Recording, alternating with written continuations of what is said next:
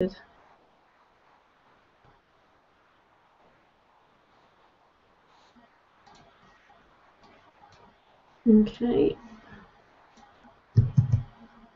So this, I'm just posting a link everywhere so people can ask questions, because I know people have got lots of them. Okay, right, so what I thought we'd do is just start with some real basics to make sure that everybody is on the same level and on the same page. And just remember to go and type any questions over on my Facebook page, and I'll answer them as and when they pop up. So what I wanted to start with was the question of how does Google see you?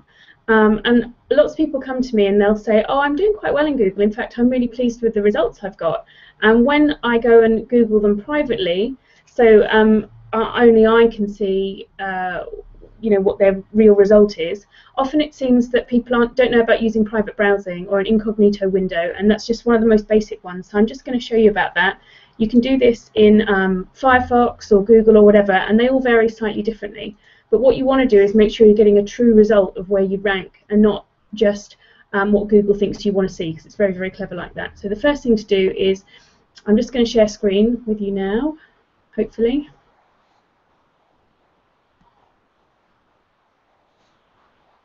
Okay.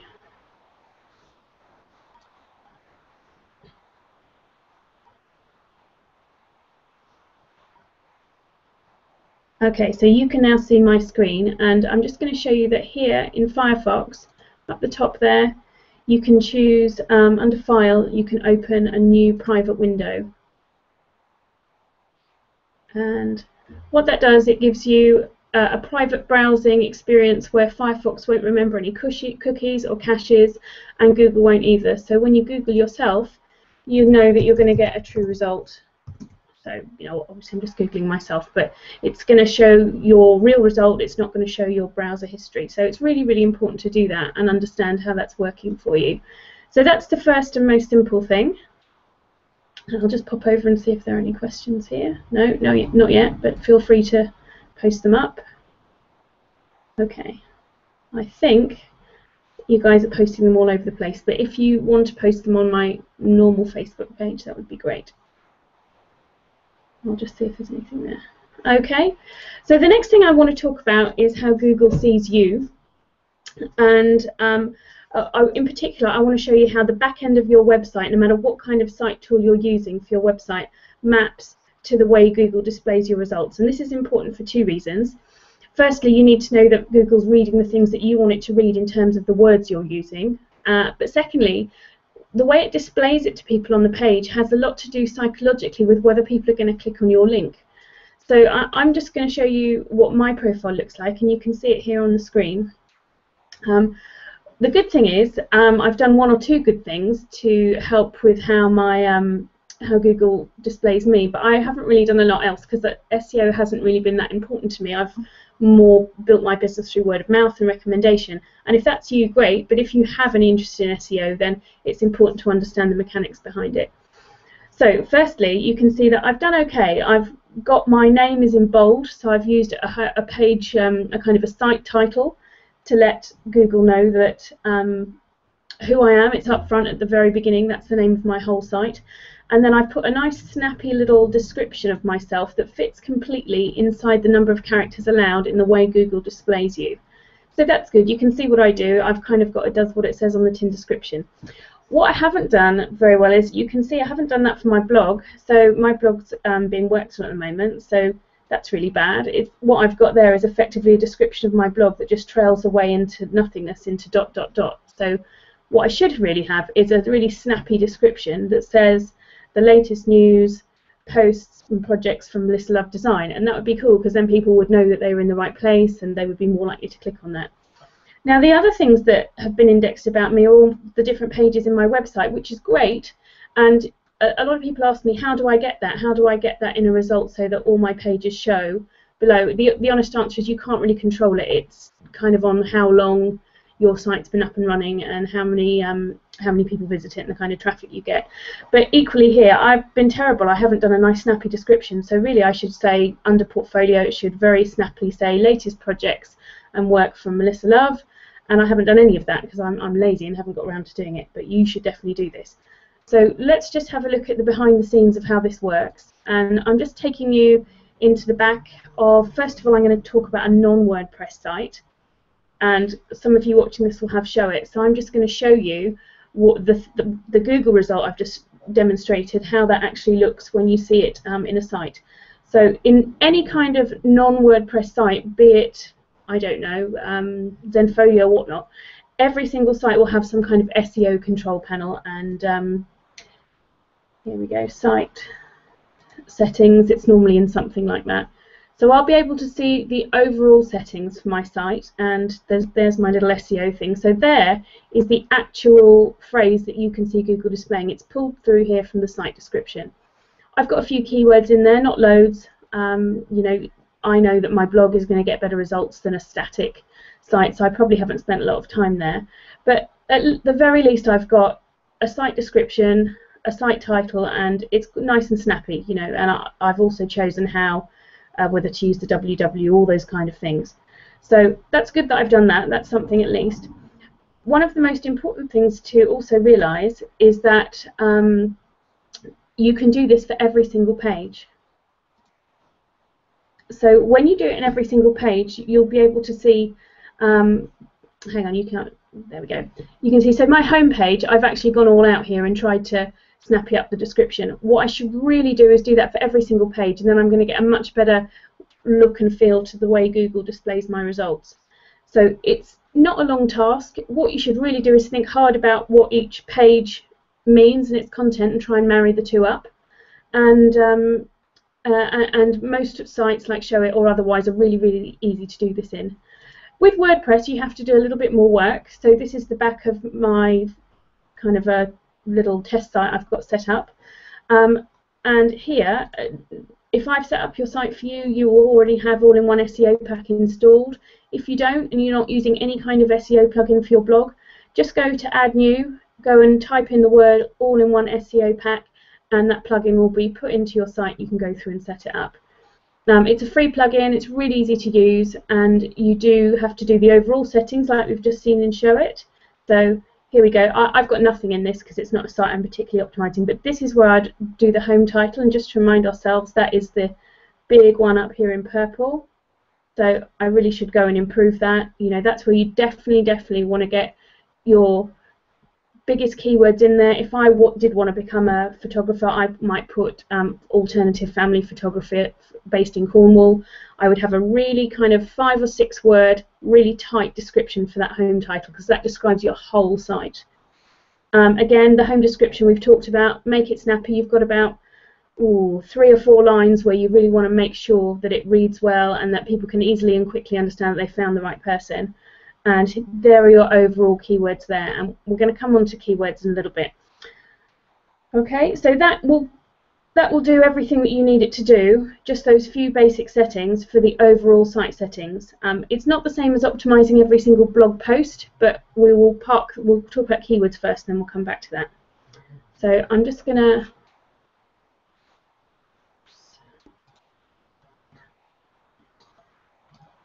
to move now on to keywords. And I'll just firstly check whether there's any questions popping up.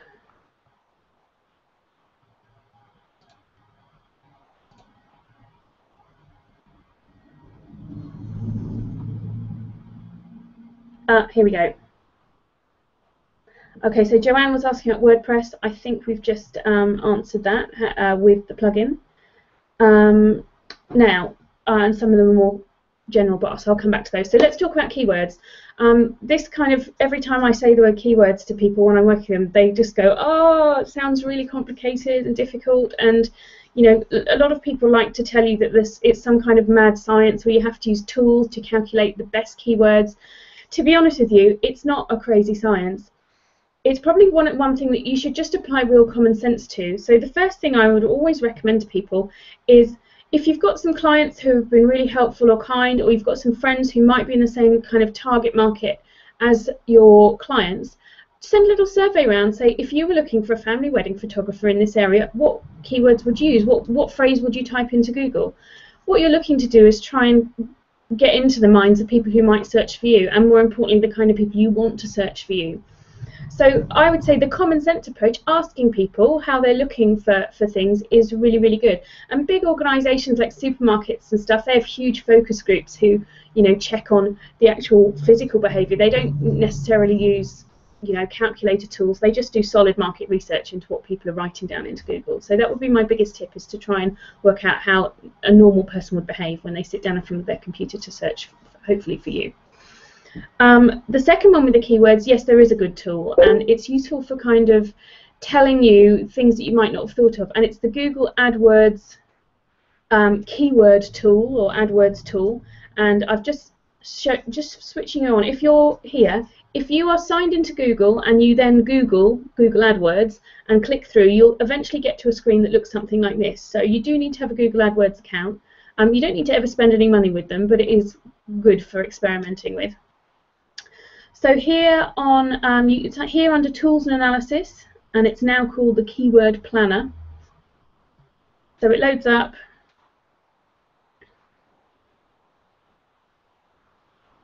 Loads up very slowly, but you can then search for new keyword ideas here. Once you're doing that, I might say I'm not, but I might say I'm a family photographer in Cornwall.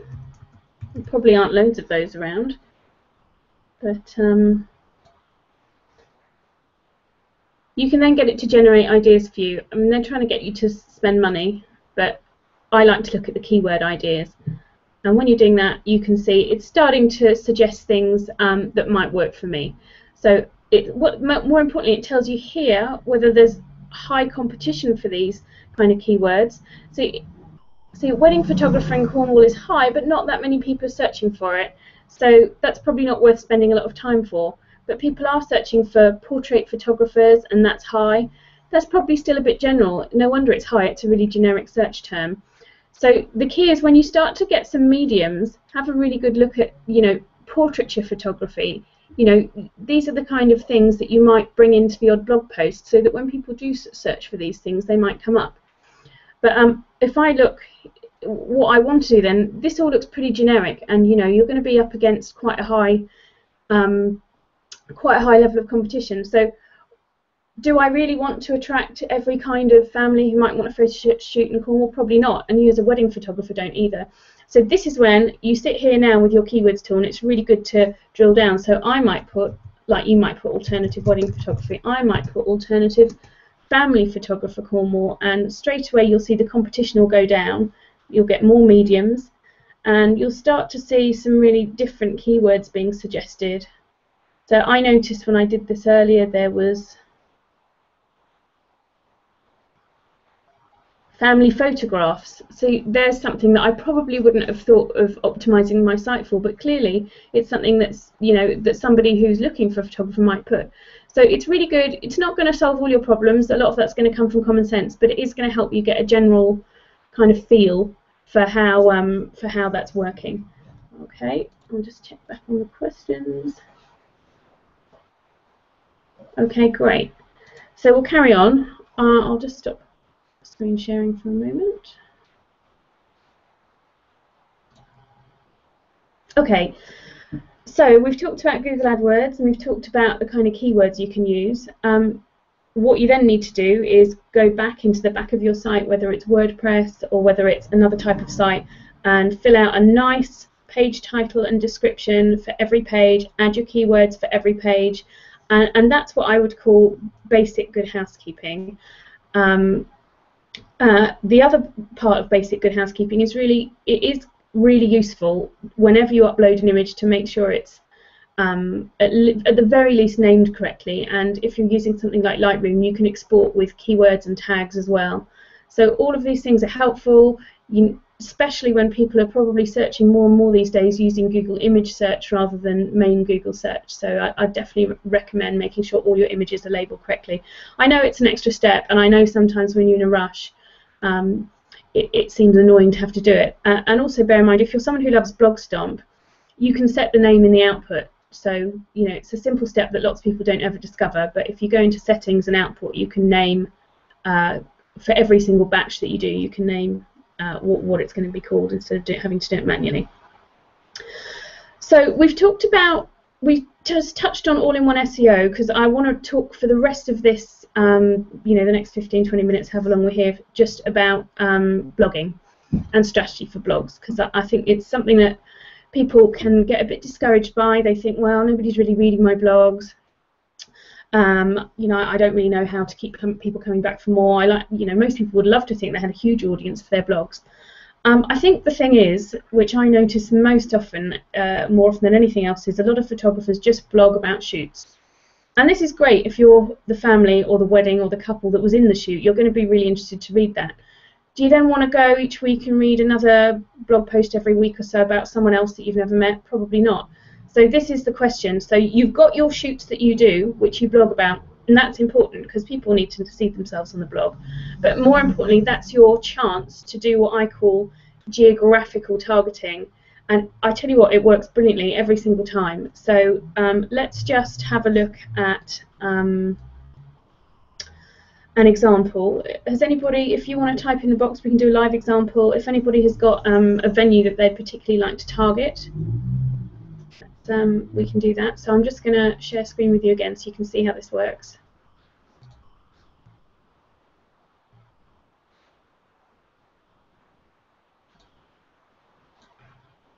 Okay. So going back to Google, I'll just choose something. Let's choose a really weddings at Claridge's.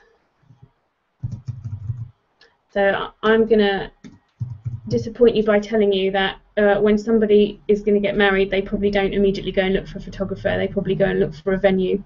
And wouldn't it be great if while they were looking for that venue, they came across you? So I've just Googled Claridge's in London weddings. So unsurprisingly, the hope, and which is how it should be, the first kind of dozen results are Claridge's themselves. Then you tend to see the map results, and then you've seen this person, Alexandru Weddings. He's the very, very first result after Claridge's. Now, I've never Googled this before, and this is an incognito browser, so this person is doing really, really well.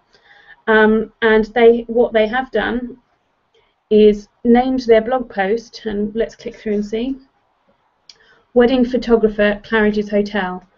So that's such a simple thing to do with your post, can be done so easily, and lots and lots of people don't. What that person probably could have done is also have used their fantastic SEO plugin down here for that particular post, and I will just go into posts and you'll be able to see what happens in the posts area. Right. So here is a post I wrote about a friend whose pictures I took, which is great, and probably haven't done anything about the SEO. But firstly, when you've got your SEO pack installed on your blog, it shows you a little kind of mock-up of how it's going to look on Google. So I haven't written a title or description, and neither had that person who's this weddings Claridge's person hadn't done this either. Because what we need is a really nice snappy title which displays here, you know, and that would be something like getting married at Claridge's, you know, a wedding in images. You might use something really inventive so that a bride's going to think, oh, I'd love to see a real wedding, you know, a real wedding in images at Claridge's. She's going to want to click on that straight away. And the same with the description. Instead of having if you don't put a description on your blog post, what happens is it takes the first little bit of text and then it peters off into ... So if you had done a really nice snappy title like this person has down here, the third person, Andrew and Victoria's 1920s snapper wedding at Claridge's in Mayfair, London, black tie, Art Deco, wedding photography. You know, that is much more attractive than something that's a jumble that just tails off. So you can easily do that. It's really simple to do it, and it takes just 2 minutes. And then you can put your keywords in for that particular post. So people do. So let's just touch on what are keywords for. Keywords are how Google, it measures how often these keywords are mentioned.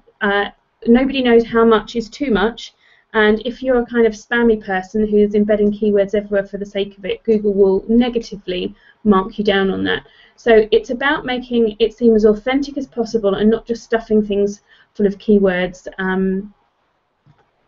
just for the sake of it. So it's really, really important to make sure that your keywords make sense within the text, that they're not spammy, and that they have they flow, that they enhance the flow of the article. So keywords are really, really important, and because Google's always trying to return the best result it can based on the information that somebody's asked for. So this is when unusual keywords, which might hit unusual searches, can work really, really well. So you don't have to just do that for vendors. You could also do that for florists. You could do it for all the other. Sorry, you don't just have to do it for properties. You could do it for all the vendors you work with. Now this brings me on to my kind of next example, which is how do you then make your blog content so exciting and so fabulous that people want to come back again and again, not just to see their own blog post and that's it, they never want to see you again. I'm just going to show you something, a kind of little case study of a friend of mine called Michelle, a friend and client. She moved last year from somewhere quite small in the US to Dallas, which she knew was going to be a super competitive market. So when we put her site together, she said to me, I know this is important, but I'm not a natural blogger. I'm just, not that much into it. So she said, but I don't really know how to tackle this. And I also need to kind of make new friends as well. So we came up with this thing where her site, this is her site here. Sure, there's some easy links here to her wedding gallery. You can go straight there and look at the pictures. But more importantly, she's put certain categories of her website front and center to try and get people to click on them. So here she's got the kind of plan to be fabulous, and if you go through, there's lots of stories about different ways to plan your wedding, trends in wedding details, trends in flowers, the top 10 cakes she's ever photographed, and she's found that really easy she's gone round to, she was able to ring up wedding planners and say, I'm new to town, I'd love to meet you for coffee, I'm writing an article for my blog called, top tips from wedding professionals, can I include you? And, they were all delighted. So she did that with florists. I'm doing a list of the best 10 wedding photographers in Dallas. Would you like to be on it? Yes, I would. Can I come around and take some pictures? Of course you can. So she made friends all over town, and within a year, her wedding photography business was really well established, because she took the time to think how she could make her blog be kind of a trusted source of information. So the more her name popped up, when people were Googling about weddings in Dallas, they're Googling a florist, her name pops up, she's done a blog post. They're Googling about cakes, her name pops up, she's done a blog post. She seems to be the expert on getting married in Dallas, and she's a photographer, so why wouldn't you book her? You'd want to book the expert.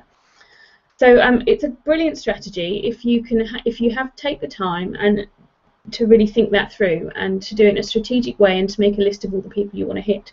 So I can't recommend that highly enough. And I think once you've done all your basics of good housekeeping, you've titled all your pages, you've done a snappy description, you're using keywords regularly, you're tagging all your posts, you're tagging all your images. Once you then get beyond that into the strategy, content is always king. Doing it regularly and becoming a trusted source of information for people who you're hoping to attract. And it doesn't just have to be weddings. It can, of course, be family photography. You could do exactly the same thing. So I'm back on the camera. So those are just the basics I wanted to run through today. Quick recap. It's really important to do your basic setup for your pages and your posts and your site title and your site description. It's really important to do that for every blog post. Use common sense to do your keyword research by doing some just general market research with friends and whatnot, but also do use the Google AdWords tool to see if it throws up anything you hadn't personally thought of. Make sure you've got all-in-one SEO pack installed on your site, on your WordPress blog. And there is one, just before I finish this and go back to the questions, there is just one thing I wanted to show you.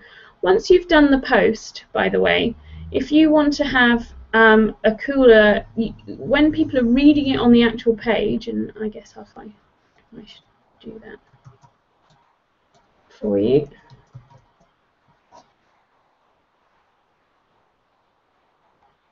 Okay, I'll just bring the screen back up again.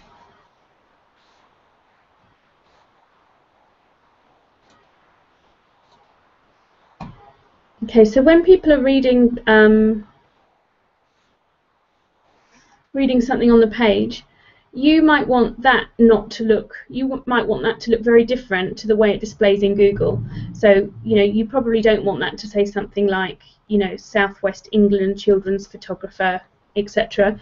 When people are actually in your blog, you want it to feel quite nice, like that's a non-spammy thing. So just remember, once you've set your title here, you can change and make it different to the URL itself. So the URL is really crucial.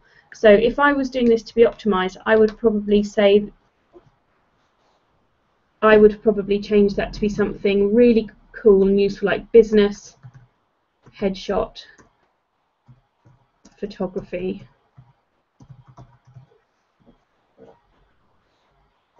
So you can change the individual address, the actual URL of the blog post, and that's probably more important than anything else. You can then separately control how it looks on the page, i.e. what it looks like when someone's reading it, and down the bottom, just as a recap, I can change how Google displays that. Again, I'd probably change that to something, she's quite well known, so I'd probably put her name in there. You know, cool headshots for your business. So, you know, you can see that you can actually control the way the title displays in 3 different ways. You can control how Google's going to display it. You can control the URL, which is probably the most powerful tool you have to make sure you get that right, and you control how it looks on the page when they're reading it. So once you understand that you can do those 3 things, I think you've got it made. So I'm just going to pop a look at the questions before we finish.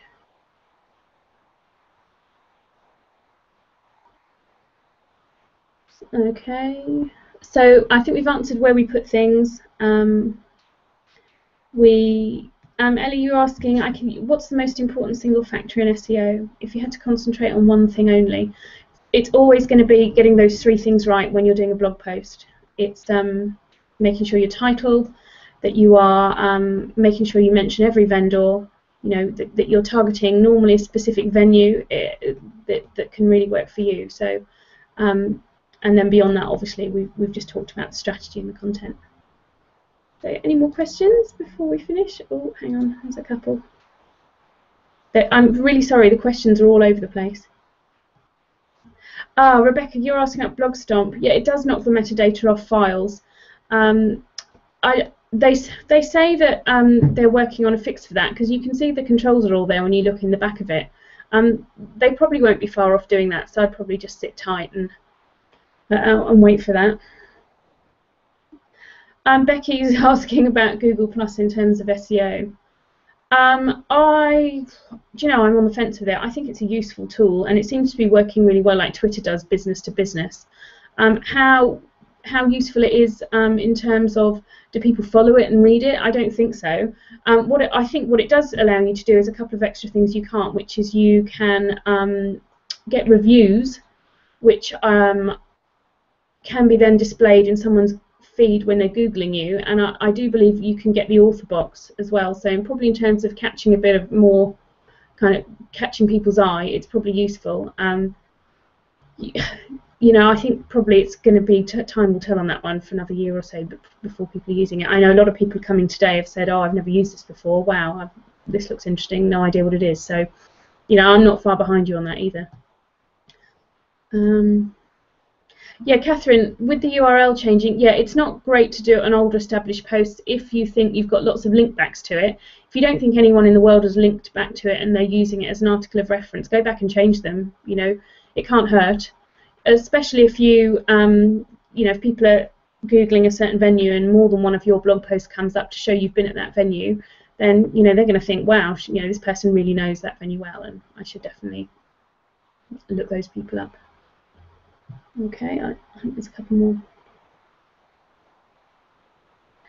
Oh, Neil, you're asking, do you use the social media bit of all-in-one SEO? The honest answer is I don't know, actually. I never have done, but I will look into that and type a response below here so you can see it.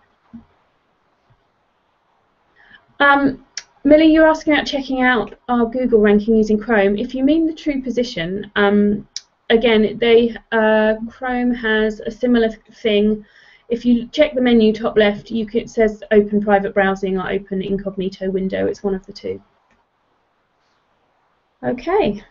I think that's it for now. What I will do is I think I'll do a roundup blog post to kind of, if I've missed any questions or ones I wasn't quite sure if I've been making a note of. You know, I'm definitely not an expert at this. This is just kind of the basics today, and perhaps we could revisit this for another one in a little while when everybody's gone off and done their basics. Thanks for stopping by. It's going to be on YouTube. Technically, I'm sure it's not been brilliant. It's the first time I've ever done it, but I will practice. And if there's any other subjects you'd like to address, and I'll try and work out some kind of better questioning thing as well for the next one. But take care, and I will see you soon. Bye!